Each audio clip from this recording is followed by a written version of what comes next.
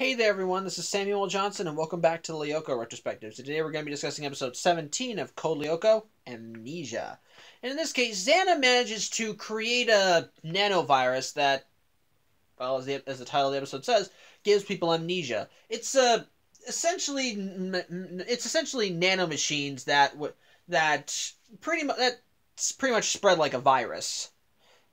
Pretty much what happens is that whenever someone's exposed to them, they enter the person's body and attack the memory centers of their brain and cause them to just forget stuff. How it usually and the first one that gets hit is Ulrich as Xana developed them in the science lab, and as a result, when all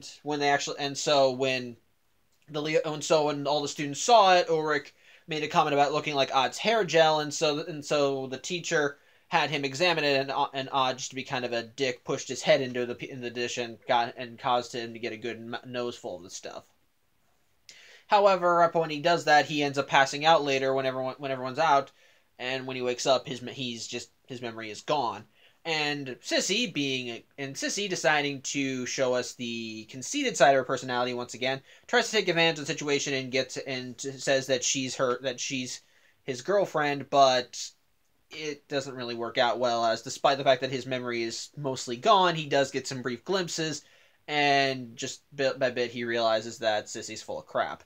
So that doesn't work for very long. But pretty much Ulrich is not the only one to get infected, as more and more students throughout the school get infected get infected as they collapse and they have to go to the infirmary, and any that wake up are pretty much dazed and confused. They don't know anything. They're pretty much just like zombies. Even when the Lyoko kids start figuring out that start putting pieces together and figure out where this originated, and they even go to the science lab, they find the teacher passed out at her desk with no memory of who she is.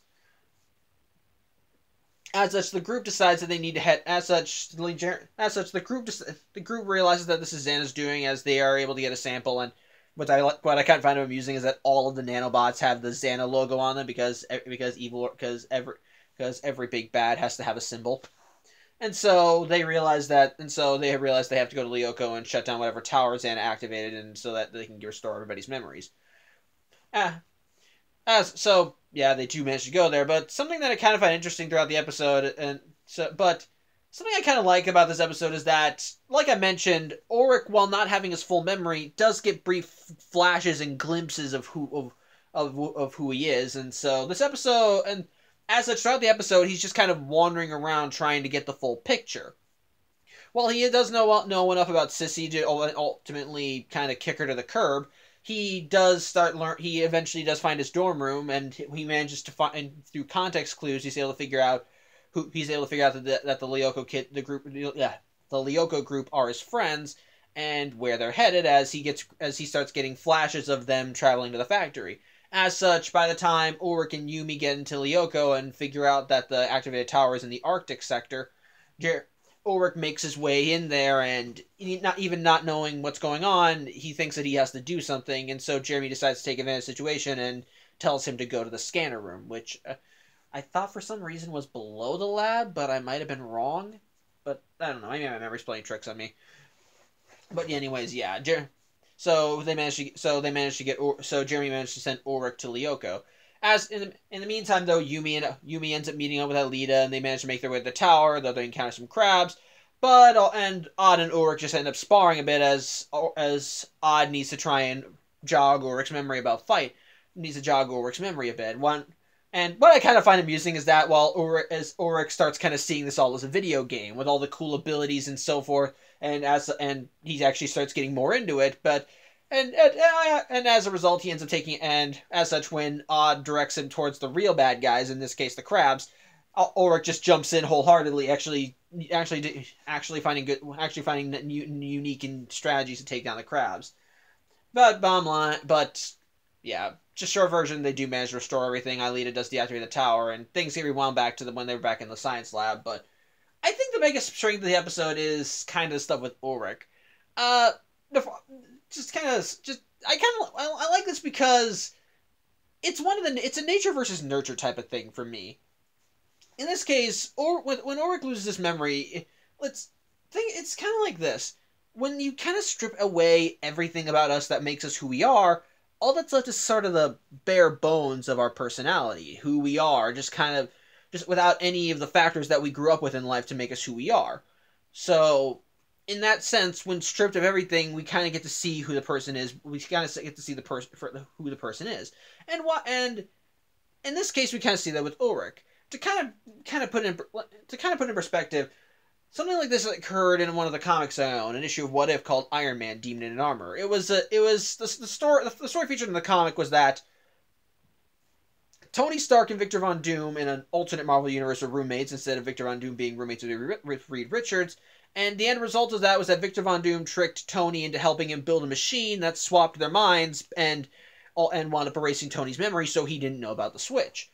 In this new reality, we then saw both Tony and Victor develop in these new roles and while Victor Von Doom tore down, pretty much just dragged the Stark name through the mud, we saw Tony just gradually getting better, despite the fact that he was stripped of everything and was pretty much just lost. He was stripped of everything and lost everything and lost all the advantages in life. He still rose up and became better. Actually made something of his life, bit by bit, just making himself into bit by bit, actually rising above everything until eventually he managed to actually form his own company just on his own merits and actually being a noble man.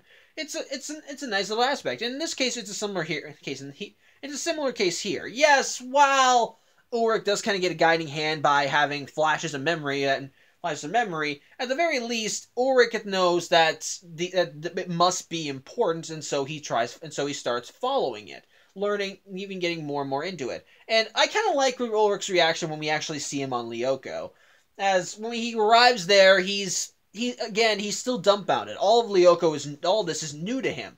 And he kind of sees Lyoko the same way that I think any new viewers would, as like a giant video game.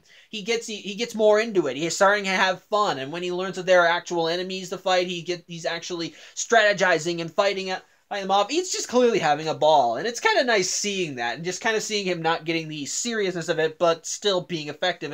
He's not a boon, despite his handicap. I like that. It's nice, and I think it helps add to and it's just entertaining to watch. And again, it is still nice seeing him kind of slowly catch on, despite his memory. So again is another thing that I like. Like, for example, when Sissy tries taking advantage of the situation to say that Ulrich's her boyfriend, which just further reminds me that that for every one of Sissy's human moments, she has another conceited moment. But just seeing Ulrich even when she keeps saying that, oh, we're an item, Ulrich just doesn't feel anything for her. Made even worse, but when he actually does get flashes of his interactions with her, and all of them are him insulting her being kind of a bitch. And eventually he just says, listen, I want to be alone. You're not my type. Goodbye. I liked that. I actually really liked that. And I guess a failing in the episode, I think, would be the whole idea of amnesia as a virus. And it's not the idea itself that's bad. Far from it. The idea of amnesia being a catchable disease that people can be spread is actually terrifying when you stop and think about it. The idea that, like, just seeing it spread, I guess the best example would be, imagine if Alzheimer's was not just a disease of the brain, but was an actual disease that spread out. Seeing someone, and just kind of seeing it spread around, and the idea that all you have to do is just touch someone, or eat something that they were eating, or drinking something that they were drinking, and suddenly your mind goes, and suddenly you start losing your mind. It's a terrifying thought. And when we do see brief glimpses of it, it is kind of scary. It is kind of scary when you see people start falling unconscious and lying in the infirmary. The problem is the only one we kind of see with the whole that suffers from the whole amnesia aspect is Ulrich.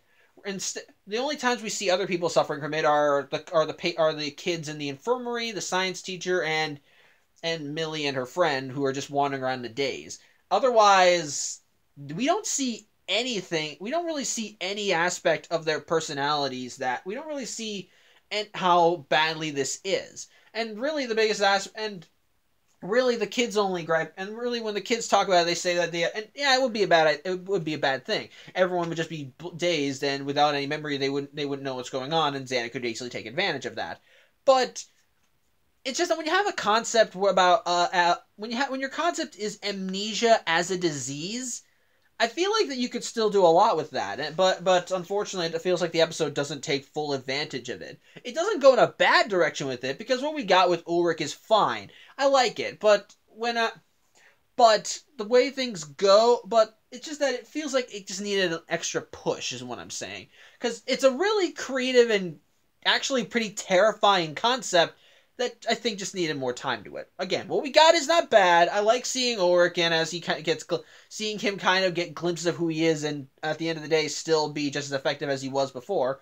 It's just that it just needed more, is all I'm saying. Although one thing I actually do like is that Ulrich intentionally is that when Ulrich does actually repeat that science lab thing rather than examining the gel that the nanobots are in, he instead just burns it. I like that. So on the whole, it's another nice. It's otherwise it's still a pretty nice episode. Again, it's more filler. Not much is revealed about or anything. There's nothing much else revealed in the episode.